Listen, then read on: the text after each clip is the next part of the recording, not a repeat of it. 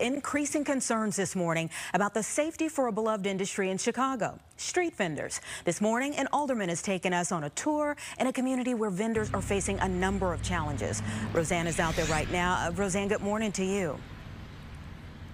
Well, good morning, Anita. That's right. We're in a little village on 26th Street where those vendors have worked for years, and they do have concerns about their safety. I'm looking behind me because the alderman is taking a tour. He just set off down the street with some other community leaders to talk to the vendors. They try to keep in close contact with them. Now, as I mentioned, the vendors have been here for years selling products like tamales and corn and food and other snacks, but increasingly they have become the target of thieves, and they're frightened. And so once again, the community has stepped in to help to a degree. They have been out here offering a second set of eyes to make sure that the vendors are safe. This morning, Alderman Sigcho Lopez spoke about some of the improvements the improvements that the vendors have seen, but also one of them, through a translator, spoke about the feeling of fear they sometimes face.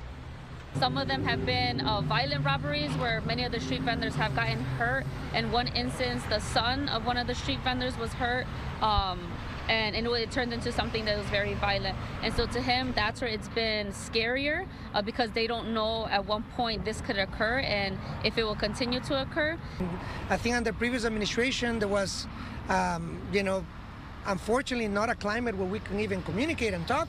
I think that's the biggest change. Now, that was the alderman addressing the improvements that he says are due to more communication between, for example, the Public Safety Committee of the City Council, the alderman, and the residents. Now, another big issue that they talked about was licensing. We talked to one vendor who's been here for 17 years who is now facing challenges trying to get the proper licensing. The requirements have been stepped up. And he was just talking about the difficulty, for example, in selling corn. The public health department is talking about having to package that in plastic. And this is something that hasn't been done before. There's concerns about litter and more plastic and that kind of thing. So they still have a lot more to communicate, but they are able to continue selling their products as they work this out. And as one of the vendors point out, they are also continuing to pay their taxes. In Little Village, Roseanne Tejas, Fox 32. Back to you.